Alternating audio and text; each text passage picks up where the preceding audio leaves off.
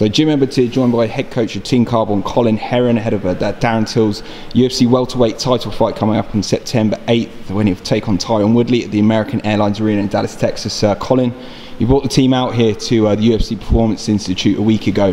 How's training been going for the last week or? Couldn't have gone any better, to be honest. Everything's coming into place. We've got the right people around us, right facility around us. His weight's coming down nice and slow and steady. Couldn't have been better, couldn't have scripted it better. Fight came around very quickly. Would you have liked more time, I guess, to plan for this, or do you think you just had just about the right amount of length of training? I always want more time, but in hindsight, Darren responds better to short camps. Obviously, biggest fights of his career, I probably like the extra 4 weeks maybe prep, but I'm just being fussy. I think sometimes you just got to run with it, so when the opportunity comes knocking, you just got to grab it with both hands. And like I said, he was responding really well. The short camp, it means to get straight in, nice and intense, very focused, nothing distracting him. There's only going to be one outcome. Obviously, Team Carbon, you've got pretty much the whole lot out here. A lot of bodies for Darren to work with. Was that a real kind of important point for you and Darren, bringing everyone out here, bringing that team camaraderie, and still having that, I guess, for the majority of the camp? 100%. If we couldn't bring them with us, we wouldn't be here anyway. I would have stayed at home in Liverpool. But we were lucky enough, fortunate enough to get it sponsored and bring the full team out. People that have been with them from the start of the journey. See, I'm a big believer in team and one for all for one. This title is not just for Darren, this opportunity is not just for Darren, it's for every individual. They're all suffering with him, they're sacrificing with him, they sacrifice work, family commitments, the body. If you look around the room, there's a lot of war wounds, so they're going through a lot of pain. So this is for everyone, not just me, not just for Darren, it's for every single individual team member. You guys are all at you're all in the same house at the moment. What's that like, being, I guess, living in the same kind of space for like the last week? Is it starting to get wear a bit thin, or are you guys still kind of getting on as a team? It's good, we're all still getting on. Obviously there's bodies everywhere, there's food everywhere, there's it's a bit of a mess, but camaraderie is important, and we're all eating together, we're all training together. We've got enough space when we need it, but I think it's important that, as like you said, the camaraderie, it's everything, especially with the sport. It's an individual when you get the octagon door lock, but up until that point it's a complete team sport, and we're totally immersed with each other for this camp. Only one outcome, we all want the same thing, every single one of us focused on that belt. It can only go one way. And that's kind of what everyone's been saying to me. I spoke to the guys very quickly yesterday, and no one's even contemplating any other result apart from Darren winning this fight, of course. When you kind of assess his teammates and their belief in Darren, is that something that they've always had? Did you guys always believe he'll be a world champion one day? Yeah, definitely. He's told us often enough. He's told the world often enough. Everything he says is kind of happening. Everyone's watched him develop. That's the thing, behind closed doors. Most of the world sees him in a fight. We see him develop daily. How quick he's learning, how much stronger he gets fight by fight, camp by camp, how his game's getting tweaked. Small little things are changing that are going to make huge difference, especially in this fight. So people, they're enjoying the journey, his development as a team, and stepping back and enjoying it, I think. Tyron's been the champion for a while now, a fair few years. Has he been someone, I guess, when you've been looking at Darren's path to the belt, has it always been in the back of your mind that it would be Tyron that he does face? And what sort of challenges do you think Tyron kind of brings to Darren as a champion? Yeah, definitely. Expecting this fight, obviously we thought it would be Woodley who was going to face. There's a lot of problems, experience. It's like you just said, he's been very dominant for numerous years. He's fought everyone and everyone. But I think sometimes it's just about timing. And he's 36 now, being inactive.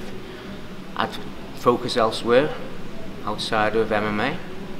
Maybe he's tasted an easier life, better way to make money, less pain. Maybe he likes that a bit better. And now he's got this young 25-year-old animal that doesn't know any other thing but go forward and knock people out. Is he ready for that now at this stage of his career, at this stage of his life? So I think the time's on our side, short camp's on our side. Age is a big factor now. I think Darren's super sharp, super fast, his reflexes, his distance, everything's on point, so Mr. Woodley needs to worry about Mr. Till a little bit more. For sure. And you said there, obviously he's 25 years old. Like, are we approaching his best, or do you think that's still, you know, far along in the future? Like some people don't, I guess, get to the peak of the mountain until they're in their 30s. We're nowhere near approaching his best. Mentally, I don't think he's going to alter. He's always going to be. He's been like that from an amateur to now. That's never altered. Physically, we don't, like I say, we're making small adjustments, fight by fight, camp by camp, as well as obviously improving him between fights. Most fights he's been actually injured for. We've not been able to play with a lot of the things we'd like to play with. So when we can, his arsenal's going to expand by another maybe, I don't know, 60%, and that's a scary prospect, an exciting prospect. This fight is pretty good. We're able to play with a lot more of his tools, so I'm hoping we're going to see a lot more of that come fight night. But we've got another 3 years before we even scratch anywhere near Darren being at 100%.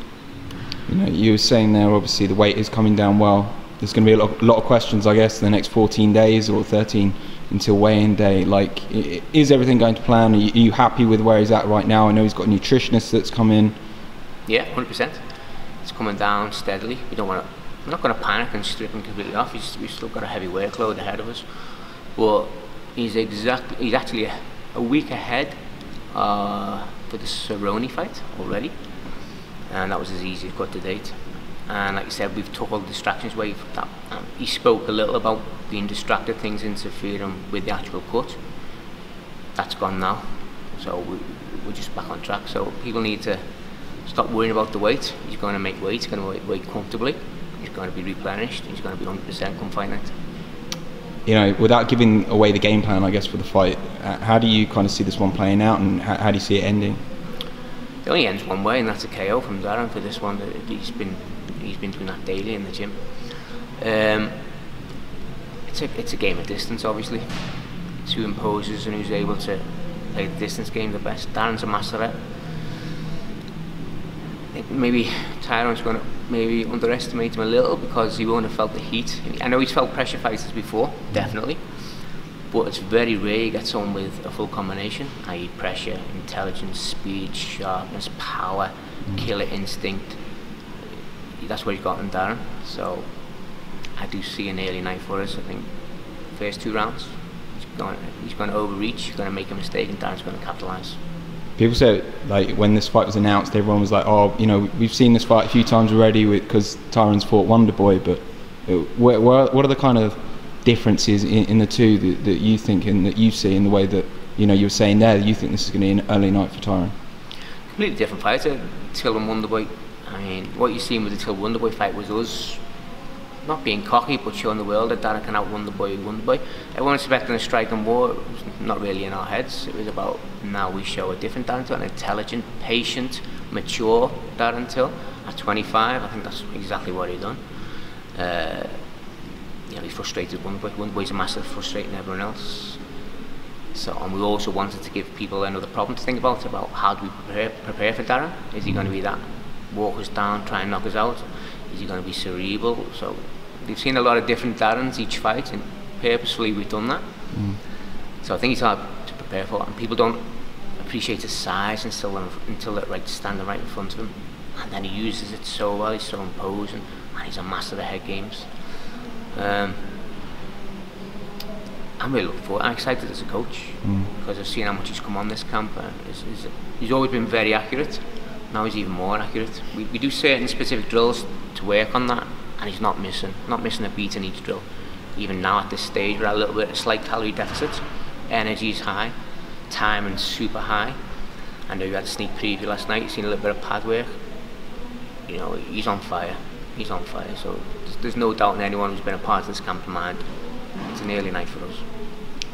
And you know, you said a bit there, like, as for you as a coach, like, you had so many great nights with Terry as well previously, like, but for you, is this kind of a bit of a defining moment for you, you know, UFC world title fight? Yeah, to be honest, sometimes I forget that it actually is, because every time I prep a fighter, in my head it's the title, it's the biggest, always. So this camp, no different to his last camp yet, but sometimes I sit back, this actually is for the belt, this actually is the biggest stage in the world. And yeah, when I sit back and took a little moment to take it all in, it is definitely the biggest point in the gym, biggest point in my career. trained many champions. It's 35 years now teaching in every combat discipline.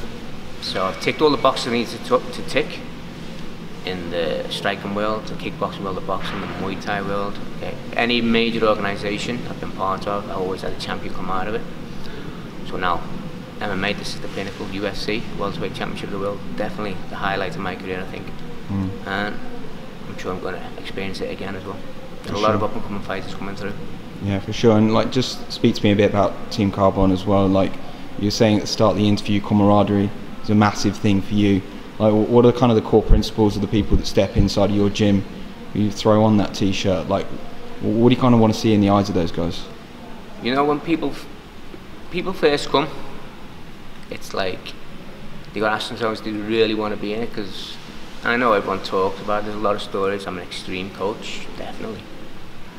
Aggressive, nasty, can be. But I'm very good at what I do.